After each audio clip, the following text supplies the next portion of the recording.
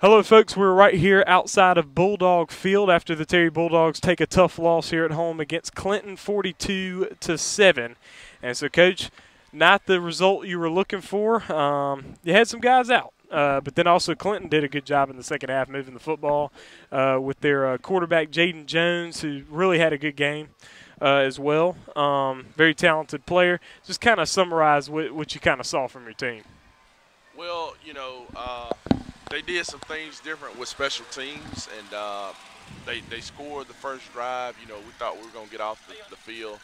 They converted a fake punt that kind of extended the drive, and then threw a touchdown pass down there. Yep. So, and then on the ensuing kickoff, we don't feel the ball. We just kind of look at it, and they go score again. So we're down 14. But I thought we did an awesome job of coming back and putting together a drive and scoring. And we were down 2 scores at half, and I thought we had a chance to get back in the game, but when we didn't come out and move the ball on offense that first drive, I knew it would be difficult for us. And then, on defense, those guys played a lot of snaps.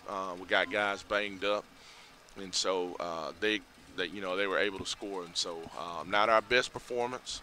I got to be better as far as coaching and getting our team prepared, and so we'll do that. I told the team after the game, I said, look, put this one on me.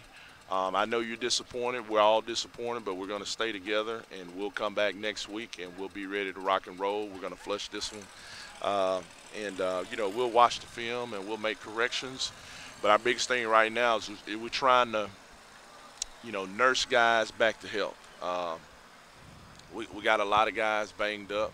As you know, Runday he didn't play the second half. And so going into your region play, your second season when it really counts, you really want to be as healthy as possible. A lot of teams take a bye this week, and so and that's why, because around the 6th or 7th week of the season, you need a break physically. And so we're just trying to hold on as far as some guys who got banged up tonight. Yeah, and definitely that definitely played a big part in the game, because obviously Jordan McGee did not play this week, and you're talking about a guy on both sides of the ball, because if you had Rondé Baker out, you'd probably run Jordan some as well. And then on the defensive side of the ball, he's had a great season so far. And so there was that. Rondé Baker, he scored the touchdown that you guys got and didn't return to the game following that.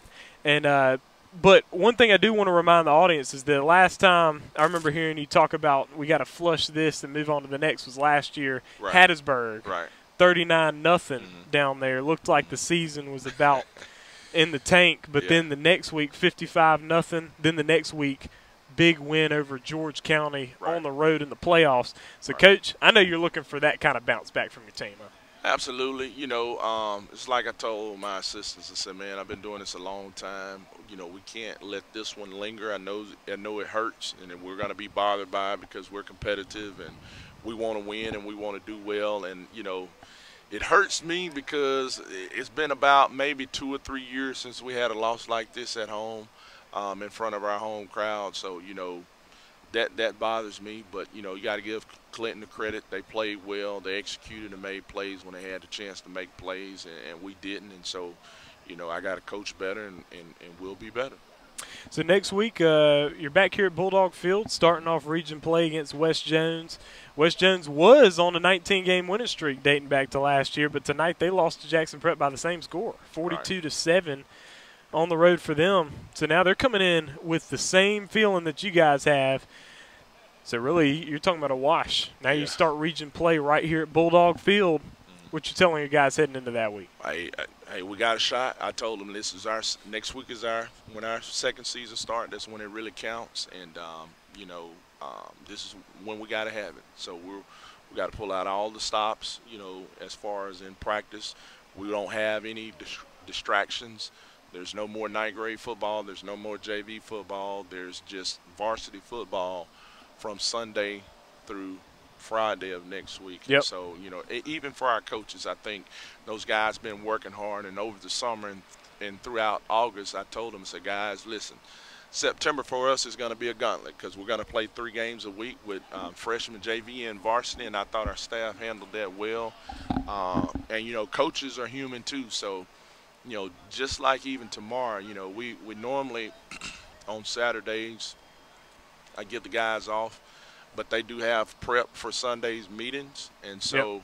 You know, we'll grade the film, we'll watch it, we'll break it down tomorrow, but we also have a funeral to attend with one of our players' brothers, and we're going to go support them and be there with them. And then Sunday, you know, we have our Sunday meeting, and so, but next week we'll have, you know, regular practice times where we could really focus in and try to get our team best prepared for West Jones, because we know they'll bounce back too.